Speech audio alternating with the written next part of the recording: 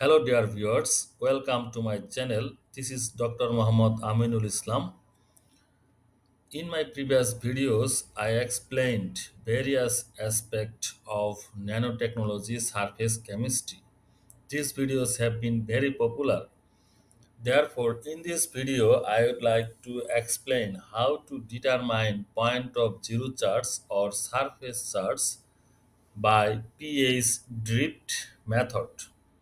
Determination of point of zero charge using zeta potential have been already published in my channel.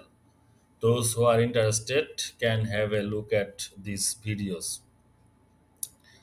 Well, in order to determine point of zero charge, you need to follow these procedures. Number one is the point of zero charge of any adsorbent is determined by changing the pH of a 50 milliliter of zero point 0.1 molar sodium chloride solution to a value between 2 to 12.5. Then adsorbent of 50 milligram was added. The resulting mixture was shaken continuously for 24 hours using orbital shaker. Then the solution's final pH was measured. When pH initial minus pH final equal to 0, a point of zero charge is acid.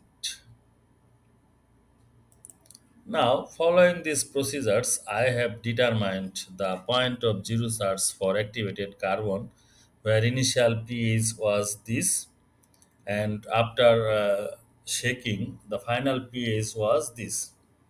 So the difference between initial and final pH was del pH, which were this. So these are the experimental pH. So for initial and del pH plotting, we get this curve, del pH versus initial pH. So if we plot this, then we see that the pH cross through this at around 7.6.